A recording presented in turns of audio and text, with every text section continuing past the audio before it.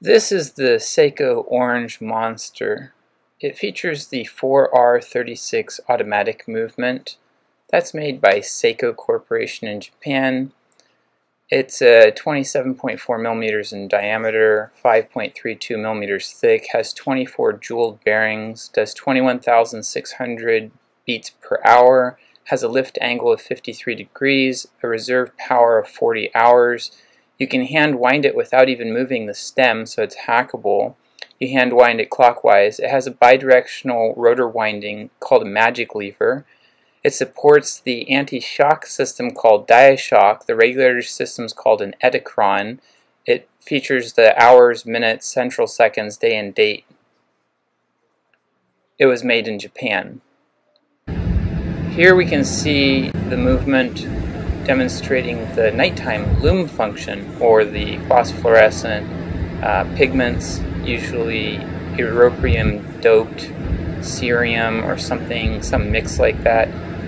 Seiko has some proprietary lume material that's some of the best in the watch industry, and what that does is it lights up these hands. Here's a kind of an art shot zoomed way in, and as we pull out, it's just to show the light level. And that orange colored dial is being lit by 2000 Kelvin light, so it's the color accuracy. It looks more red here, but it's actually a vibrant metallic shimmer orange, like sunburst orange they use on the Mazda Miata. It's absolutely wonderful. I wore this all night, and even by 3 or 4 a.m. I could still see the lume, so it has excellent light re-emission or retention properties. Photon recovery of phosphorescent compounds effectively absorbs ultraviolet light and then re-emits it at visible wavelengths slowly as the photons are trapped in the crystal structure of the phosphor.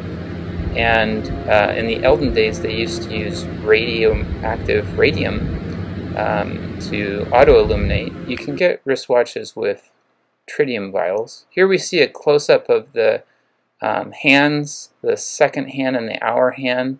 You can see they're very precisely made. Here's a microscope that clips onto a phone showing the second hand sweeping.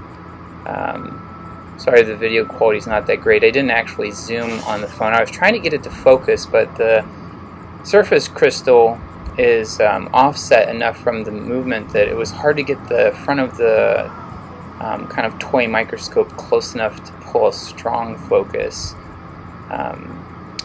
You can see the phone's CMOS software and post-processing is doing everything under the sun to try to create a sharp image. And on the bezel there, you can kind of, where it says automatic and the light is glistening, you can kind of get a sense for that metallic shimmering orange effect that radiates from the center outward like a bunch of fine spokes.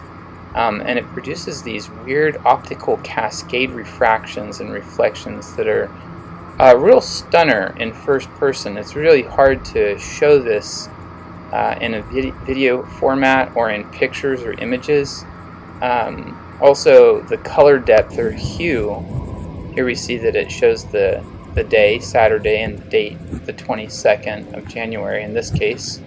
I literally had just unboxed this watch and started shooting video of it with my iPhone. So I wanted to capture the sweeping of the date hand like this across the date, and figured since this is a commentary video, why not? Now you might wonder, what's the perfect wristwatch for you? Well, that depends on your budget.